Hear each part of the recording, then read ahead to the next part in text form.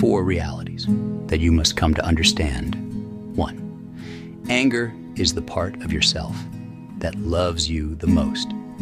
It knows when you're being disrespected, neglected, and abused. It tells you that you must change your surroundings and find a place where people will truly appreciate you. 2.